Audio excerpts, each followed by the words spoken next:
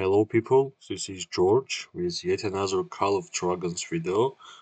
Today we will be speaking about Eliana, another epic hero. The last epic hero we checked and we reviewed was Gwenrin, so it's time for us to have a dig with the Eliana. So first of all, we need to understand her skills, how she can be useful in what category of the game and when.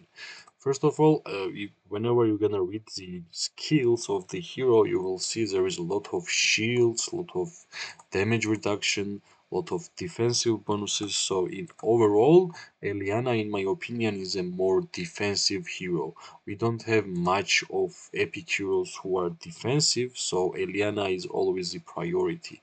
So, Eliana is overall with peacekeeping and with support. Overall means that it doesn't matter which kind of legion type you want to use with her, she's good with anything, which means that she's like one of the most versatile heroes, epic heroes in the game. But in my opinion, she's strongest with infantry because whenever you are having fight with infantry, it's better for you to have a lot of damage reduction, a lot of shielding, and whenever you're gonna awaken her, she's getting a divine shield. It's like a 70% chance, and it's with healing. So it's really easy to awaken her, and it's she has a many different ways of usage. For example, if we're gonna go to the garrison, she's one of the best secondary deputy hero for the garrison. If we compare Eliana with Bahar, Bahar also has a lot of damage reduction and a lot of skill damage reduction. With Eliana's shielding, it's like one of the best defensive garrison pair, even with the legendary ones. We don't have a lot of legendary garrison heroes. That's why Bahar and Eliana is, in my opinion, especially for a free-to-play player, is great. What we can see here in talents, there is of course three ways of playing with her. In my opinion, best way for to choose to play with her is with overall tree. After that, it comes peacekeeping. As you already know, peacekeeping is for a level upping hero. Every time, whenever there is a new season, every hero's level is 0. So it will be really useful to have a peacekeeping talents too.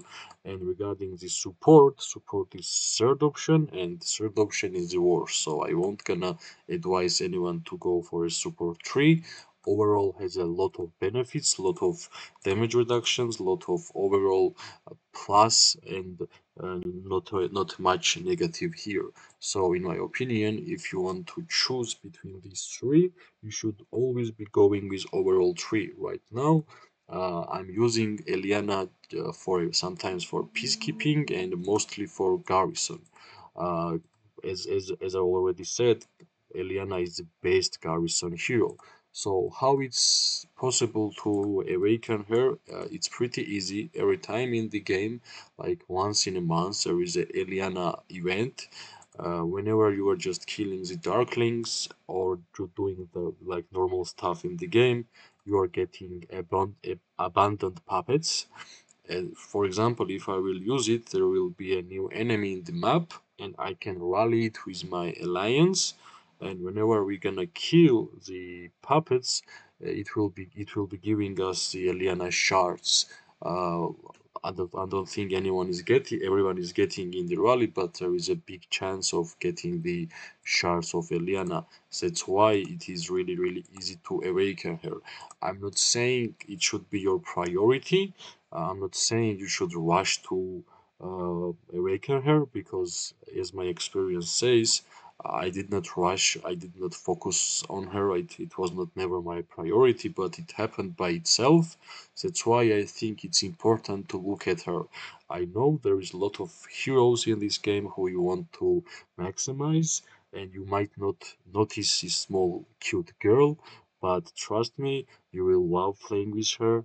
She is like one of the best tanks in the game, and it will be really useful, like in many different aspects, to have her awakened. Regarding the artifacts, In my opinion, there is not much of the artifacts you want to use with her because she's mainly a deputy hero, and as you should already know, you should not be using artifacts on a deputy hero because you just can't. It's useless. But even if you want to try her with as a main hero in the Legion, then I would suggest to have a like Butcher Blade. It's like normal infantry unit artifact. Like mainly you should be playing Eliana with infantry because of her damage reduction, because of her healing and shielding.